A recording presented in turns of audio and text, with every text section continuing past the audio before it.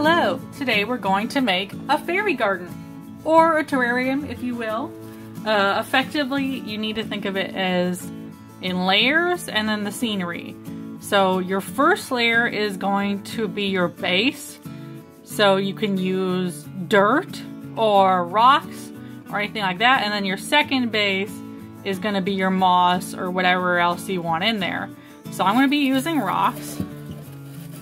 So all you need to do is take some rocks and put them in there.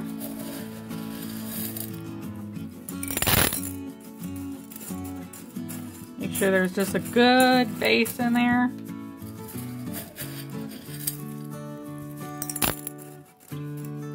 Okay, that should be enough. And then you take your moss.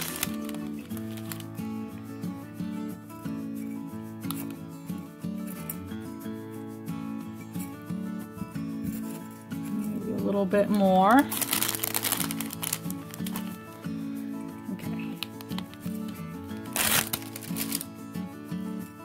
And then you kind of want to like flatten that down.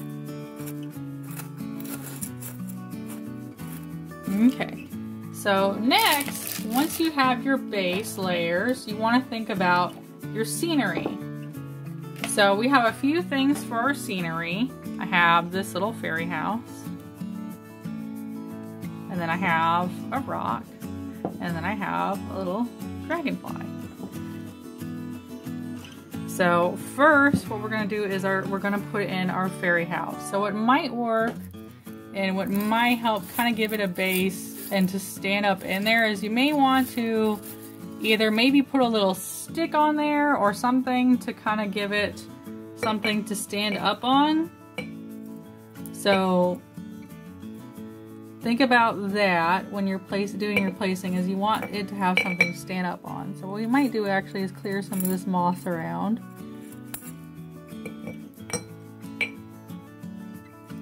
Okay.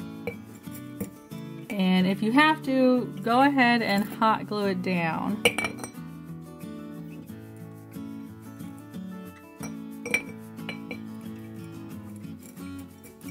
Okay, so that's our little house in there, and then just kind of press down some of your other moss, or if you need to re-spread it out, go ahead and re-spread it out.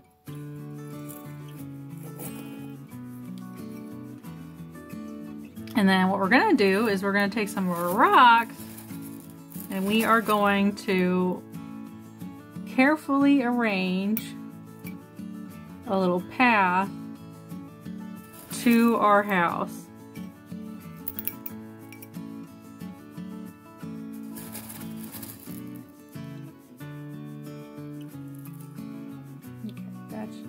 We got a little pathway to our house. So we can show you guys. There's our little house, there's our pathway. And again, if you need to use hot glue, you can, or something to kind of get it in there. And then we're going to take our larger rock and carefully place it here off to the side. And then we're going to take our dragonfly and he's just going to sit on that rock. And that's it.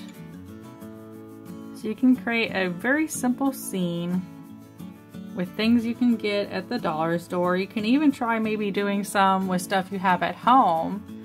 So maybe you could do a little dinosaur one, or maybe one with some Lego man, or just really find what you have at home and see what you can make.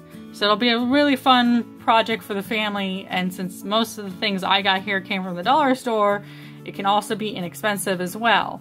So there you go.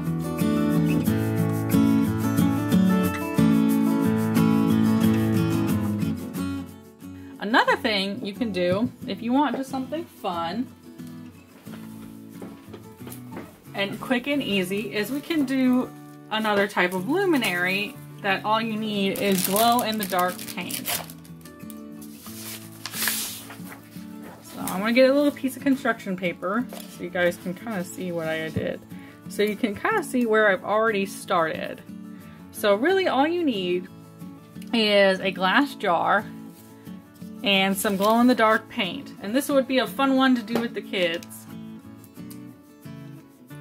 So all you need to do, and you can see we got started already, I just want to kind of give you an idea, is take your glow in the dark. This is fabric paint, so it may not work as well. This is just kind of what I had on hand. So just really any type of glow in the dark paint. And with this one, with this little applicator, I can just kind of like dot it on wherever I want.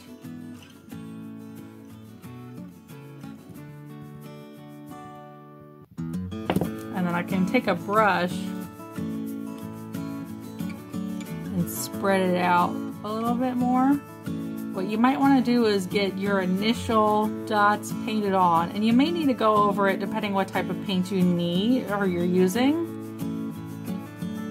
So if it's like a really thin paint, you might want to just layer it on. So like put on your initial dots and then just layer on, let it dry and layer on the rest of your paint. We're gonna go ahead and finish the rest away so you guys can see how easy this is. So this is just another one, quick, easy, simple project you can do at home.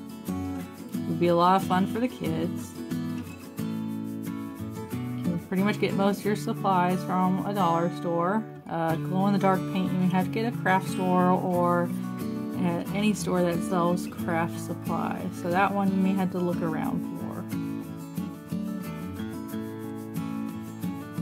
And then at night you let it dry, let it sit in the sun, let it get some rays. And then at night it'll be really pretty because it'll just be this glowing glass, and you put a little tea light in it, it'll be really cute. So the end result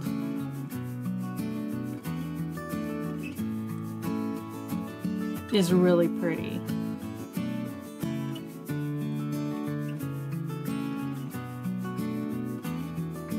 Okay, so that's all of our dots painted on. So you just let that dry. You may want to layer some more on. And then in the evening, you can put it out. Take a look at it. It's really nice, really pretty, really easy, simple craft you can do at home. I hope you all are doing well. Take care. Bye.